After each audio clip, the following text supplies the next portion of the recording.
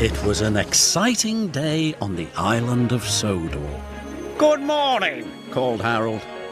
Annie and Clarabelle were full of happy children.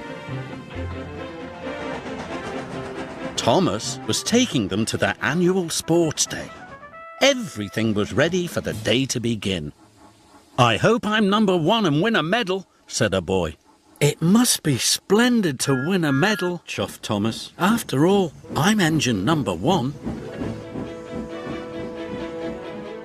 Thomas worked hard all day, but he kept thinking about medals. He imagined himself wearing a gold medal on a red ribbon. How smart he would look. "Hello, Thomas," whistled Percy. "I'm taking the Fat Controller to Sports Day." "You can see the egg and spoon race," chuffed Thomas. "I didn't know eggs and spoons had races." "The children race with eggs and spoons," said Bertie. "And the winner gets a medal." "I wish I could get a medal." "You'll need to win a race first," whistled Percy. "I'll race you, Thomas. The first one to the station is the winner." "You're on," whistled Thomas. "Ready, steady, go."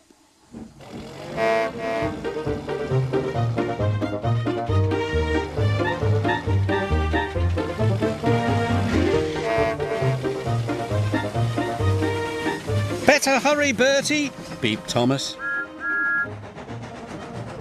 Then Thomas had to stop to pick up some passengers. "Better hurry, Thomas," teased Bertie as he rattled over the bridge.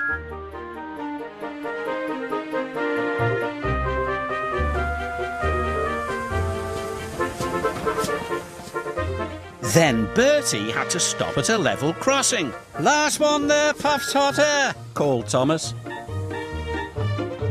Thomas was nearly at the station.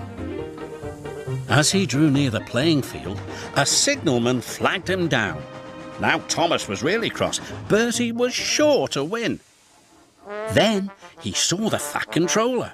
"Thomas, the Sports Day medals have been left in my office. You must fetch them at once. We can't let the children down." "Of course not, sir," replied Thomas, and he chuffed away.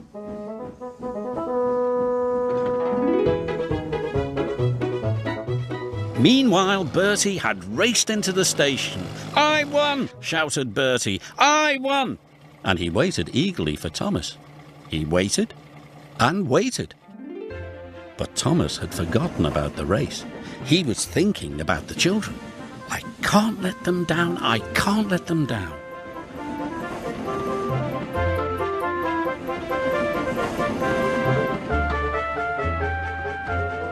At last, Thomas puffed back into the big station.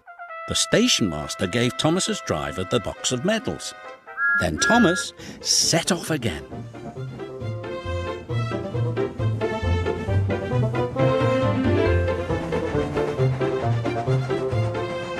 He arrived just in time.